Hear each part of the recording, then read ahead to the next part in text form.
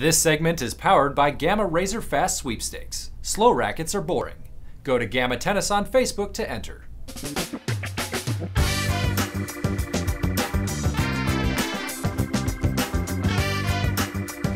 Good day, tennis fans, and welcome to Tennis Now's weekly countdown show.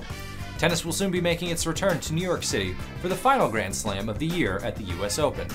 Television commentators and players often say that tennis in New York is unlike tennis anywhere else.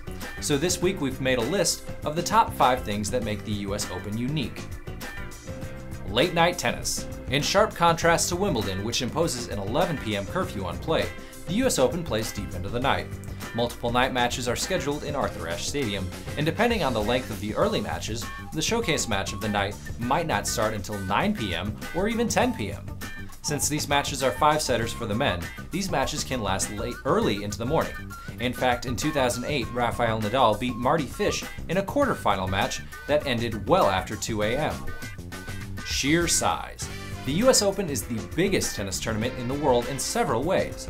Last year's event drew record crowds, both to the venue and to their television sets, with their record-breaking tennis views. Despite rain delays and cancellations, the tournament attracted 650,000 fans to the USTA's Billie Jean King National Tennis Center.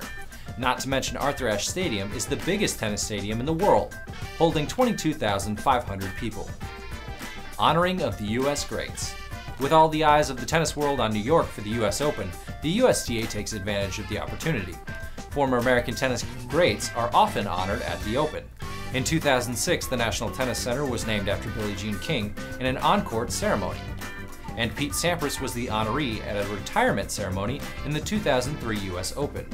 This year, Andre Agassi will be inducted into the US Open Court of Champions, prior to the men's final match on September 9th. Super Saturday. The second Saturday of the US Open is a tennis extravaganza. Both men's semifinals are played in the afternoon, and the women's final follows in the evening.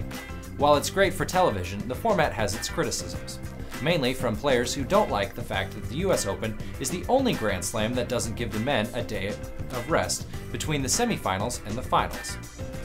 Noise. The US Open is loud. Whether it's rock music piped into the stadiums during changeovers, or it's the sound of planes flying overhead, the US Open is not a quiet affair.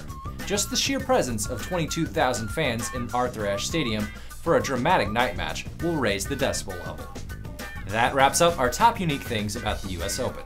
Be sure to let us know what you think makes the US Open unique, either in the comment section below or on Facebook and Twitter.